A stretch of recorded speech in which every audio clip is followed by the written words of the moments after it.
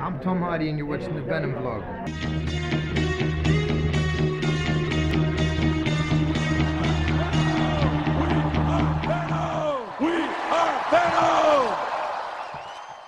Hey, what's up everyone? Welcome back to another episode of the Venom vlog, and today we're going to take a look at Extreme Carnage Toxin, which came out about 2 weeks ago. I'm way behind on my books.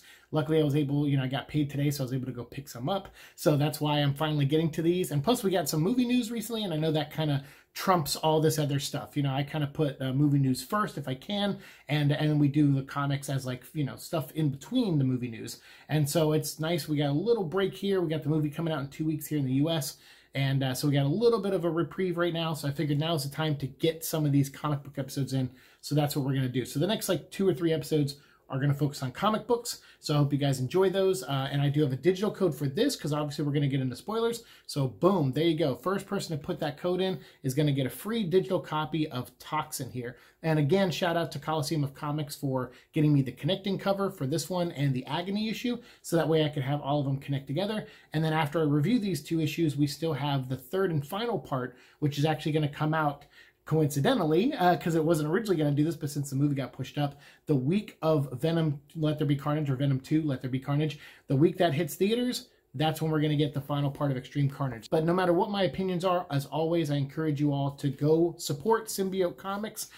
Pick up anything out there that has symbiotes in it, because, we all have different tastes. So I'd rather you know for yourself what you like about it, what you don't like about it. And if you have any thoughts on what you like or don't like, let me know down below. And as always, we'll continue our conversation down in the comment section. So let's dive into this. This issue came out, like I said, about 2 weeks ago, and it picks up right where the last issue left off. Each symbiote, the Life Foundation one, and Toxin, and some of the other characters, they're each getting their own one-shots, although Agent Anti-Venom's not getting his own one-shot, but he's kind of at the crux of this story, the center, along with Andy Benton, who was Scream and is now Silence. She has like a new anti-Scream symbiote, like a white symbiote made by Alchemex, and that's pretty cool because that's kind of where Flash's anti-venom suit comes from.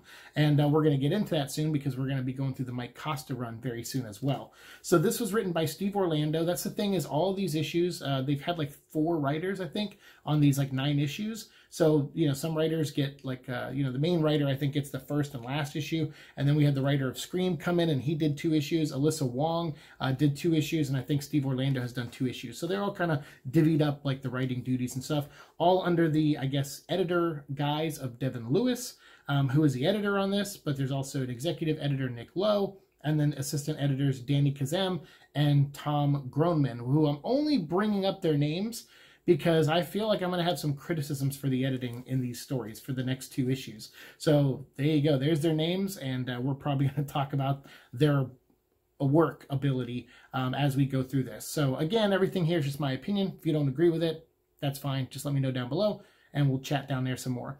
So this picks up, like I said, soon after the last one left off. We got, Bren, the kid who's the new Toxin, and his dad, who is a guardsman at Alchemex. They don't know who each other are. They don't know, like Bren doesn't, know his dad's a guardsman. His dad, who hunts symbiotes, doesn't know that his son is the new host for Toxin. So there's some of that going on, and I do like that relationship. That was already set up prior, but they kind of fleshed that out a little bit more here, and I kind of dig it. But when Alchemex gets attacked in the last issue, Bren starts getting afraid for his dad. So he gets on his bike and he's going to Alchemex to try to, see if he can help, as Toxin. But he's trying to, be incognito a little bit. So he's going as himself. And when all of a sudden Toxin doesn't start answering him, so Bren is like, all right, Toxin, maybe the bike isn't helping. Let's just swing there. Let's swing to Alchemex, come out and let's, use your powers to get us there faster. And Toxin doesn't answer. And he's like, okay, that's weird. So he's like, all right, I'll keep pedaling on the bike then and try to get to Alchemex. And meanwhile, while, Bren is on his bike heading to Alchemex, you have Toxin inside the hive where Carnage was, and they're kind of duking it out and battling each other. And they get into a pretty vicious fight, actually. Actually, most of this issue, the first part of this issue, is them fighting. And you get some cool moments where, like, Toxin rips off the jaw of Carnage, and Carnage giving him some banter, saying, like, hey, you're my son. You're the 1000th, symbiote in our bloodline.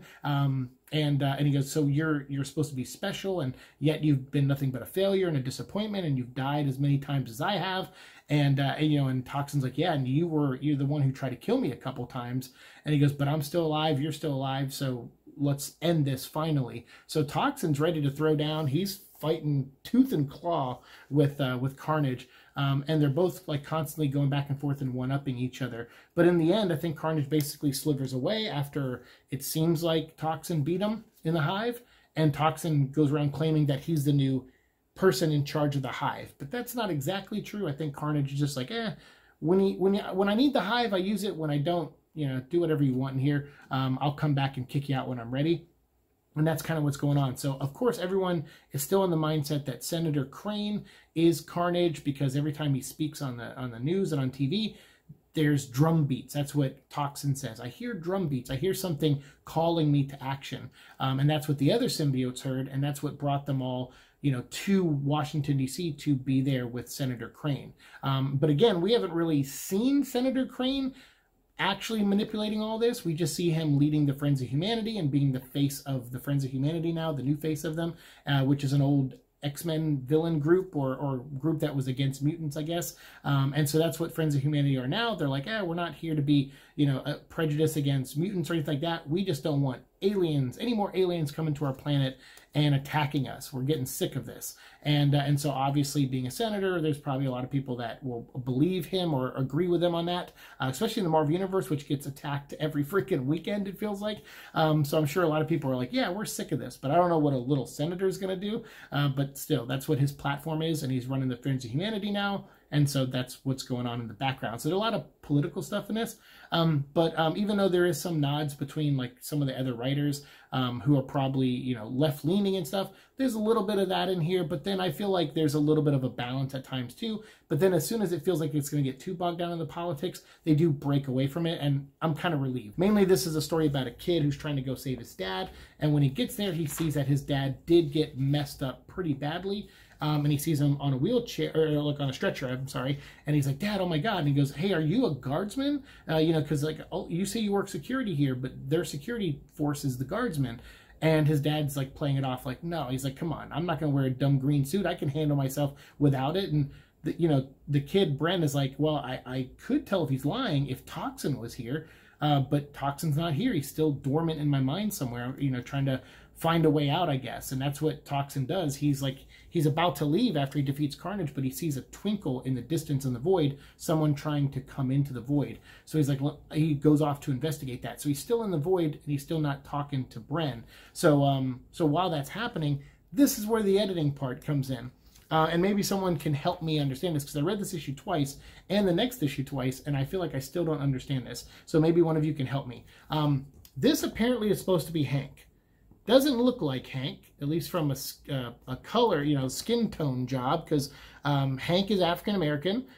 This guy, I guess, could be, but the coloring's a little, he's just lighter skinned in this one than he is in the other ones. Same facial hair, I guess, unless he's in disguise. Like, I mean, I don't know. Like, but paling his face for a disguise is not very PC or good to do.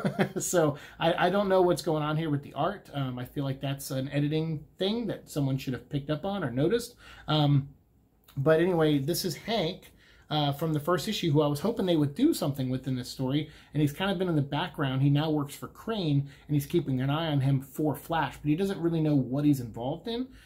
So here he's saying, I think I've been made, which at the end of the last issue, it seemed clear that the other people, the other Life Foundation symbiotes that are secretly working for Crane and around him, they were leering at Hank.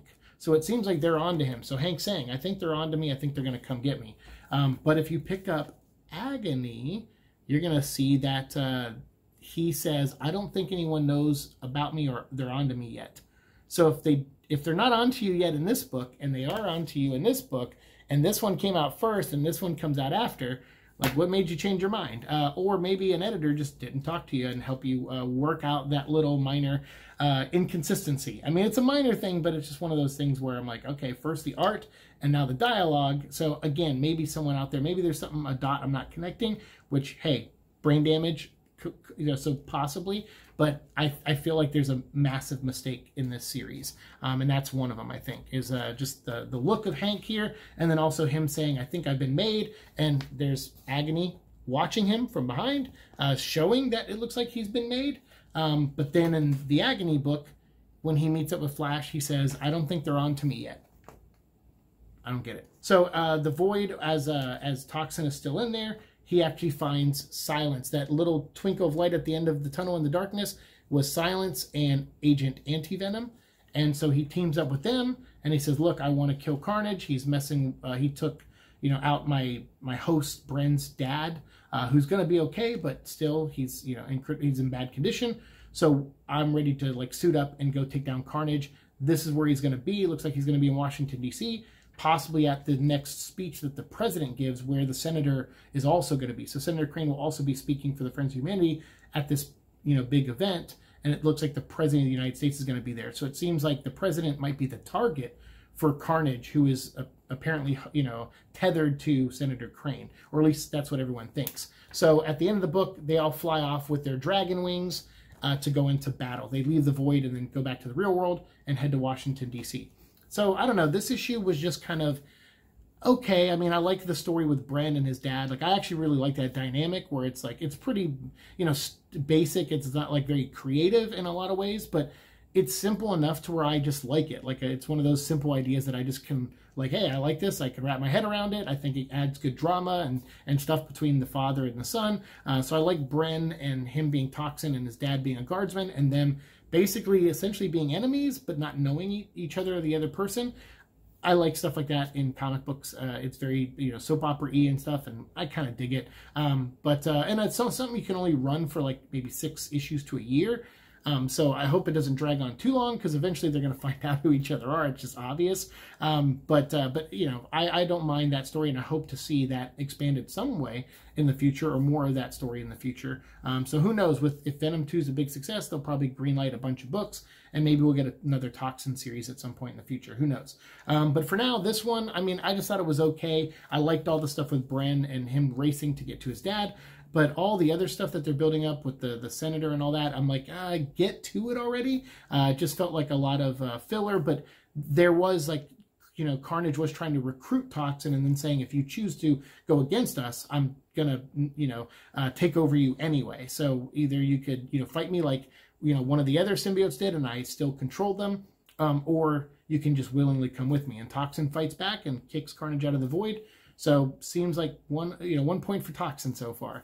But we still got another part to this, and then we're going to have the finale in a couple weeks. So in the next episode, I will go into, well, actually, I'll wait. The next episode, I'm going to talk about Venom Homecoming. We're going to dive into the Mike Costa run, finally, and I'm going to give you my thoughts on the Lee Price story. I know you guys are so excited for that. So be back for that. And then in 2 episodes from now, I'll get you the Agony review up, or at least my thoughts on it. Not really a review, but just kind of my thoughts. And we'll talk more about that inconsistency in dialogue and stuff with Hank. So yeah, make sure you come back for that. So if you have any thoughts on this, let me know down below. And if you can correct me if I'm wrong about the Hank stuff, let me know down below. I'm definitely open to hear what I overlooked or what I missed for sure. So thank you so much. See you all in the future. Peace.